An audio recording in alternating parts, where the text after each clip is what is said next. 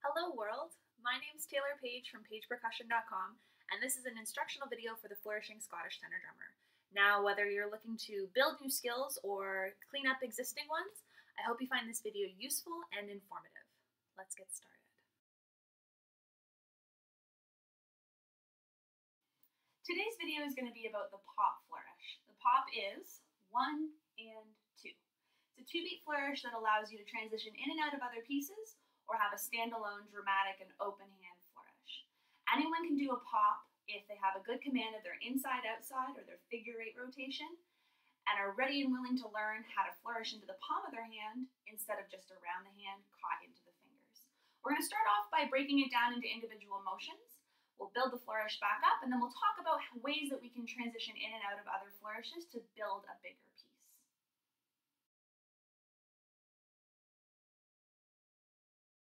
Like we talked about before, there's 2 big parts of a pop that we have to learn to cover off those 2 beats.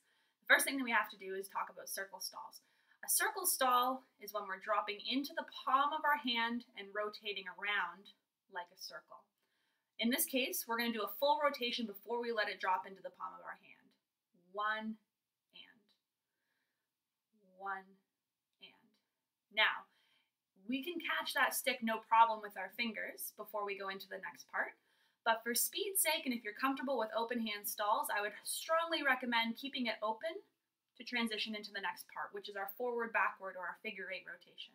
So just to recap, we do our circle stall, catch, or open hand, depending on what you're doing, and the next section is just a figure-8 rotation forward into the fingers. In, out, catch. Again, circle, stall, in, out, try it on the other hand here now. So same thing as before. We're going to do a circle, stall, full rotation into the hand, open or close depending on what you're doing, and then a figure-8 rotation, catch. 1 and 2. 1 and 2. Now its most common use is with both hands to transition open and big into other things. Let's try it with both hands and see what that looks like. Now I tend to kind of give myself a bit of a cross here to give myself some momentum. We're going to do circle, stall, open or close, depending on what you're doing, in, out, catch.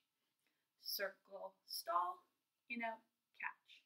In terms of arm position, my favorite way to kind of accentuate and define that movement is by extending my arms horizontally and then pushing up to the in, out.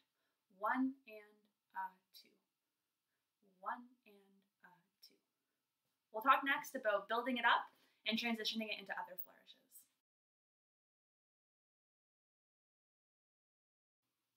Pops are great on their own. They're a very open and dramatic looking flourish, but I personally find them to be even better when we're using them in conjunction or as part of a bigger combination of flourishes. We're going to go through 2 combinations now. One's a little bit simpler, a little bit slower. It involves singles, tables, and double flourishes.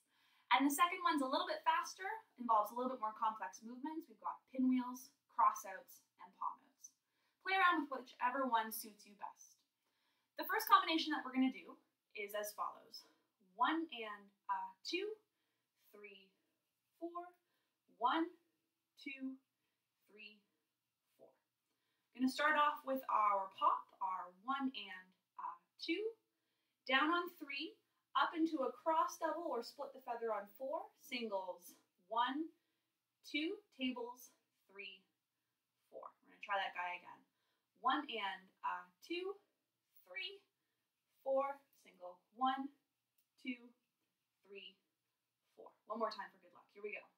1 and 2, 3, 4, 1, 2, 3, 4. Now, in order to use these pops in a little bit more of a quicker sense, or a bit more of a complex sense, we need to essentially double time the flourish in order to build more around it. So instead of 1 and 2, we're going to be 1, 2, or 1 and, to be more accurate. The next combination is going to be as follows. 1 and 2, 3, 4, 5, 6, 7, 8. So we're going to start off with our pop nice and quick. Circle, stall, in, out. We're going to cross out at the top and then go into a cross palm out wheel. Palm out on the right hand next. Palm out on the left hand to end it up. So 1 and 2, 3, 4, 5, 6, 7, 8 for an 8-beat flourish. One more time. 1 and 2, 3, 4, 1, 2, 3, 4. Thanks so much for watching this video. I hope you found it useful, and I hope you come up with some cool combinations with this flourish. Be sure to follow me on Facebook at Page Percussion and on Instagram at @TaylorTheTenor. You can also check out my website, pagepercussion.com, for all your instructional, score writing, and consulting needs. Hope to see you around. Take care.